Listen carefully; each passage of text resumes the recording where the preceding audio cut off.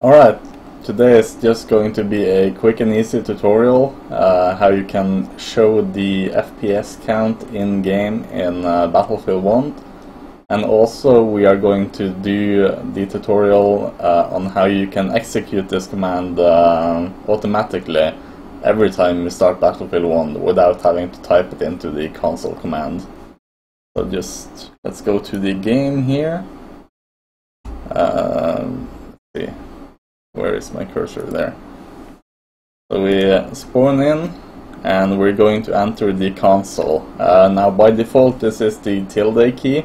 You might have it to something else, that depends on you, but you can see that in the key bindings. In the console we want to type PerfOverlay, perf is for performance of course, overlay.DrawFps space true. That's PerfOverlay.DrawFps space true. So when we enter this, you can see the FPS appears up in the right corner here.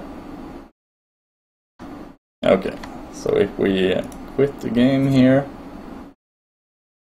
we are going to go to the desktop, in which I will show you how you can make this command go automatically every time.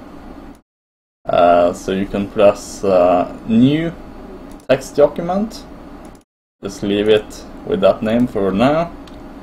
You type PerfOverlay.DrawFps space true, exactly like you did in the console in-game.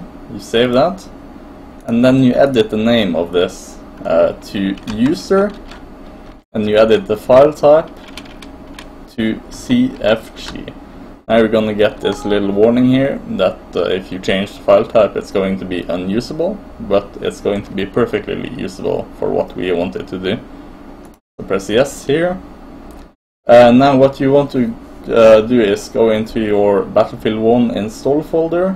Mine is located at my storage drive, program files x86, origin games, and then Battlefield 1. And you just want to copy this right into your Battlefield 1 install folder. So we are going to go back to the game to see if this is working, and it should be working. Because when you type something in this user.cfg file, it will automatically execute every time you start the game. So you can also enter different console commands in there, but for now we are just doing the FPS counter, because that's the most basic and easy.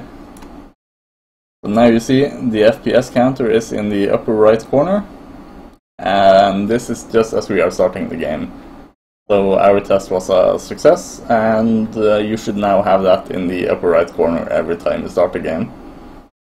Alright, thanks for watching.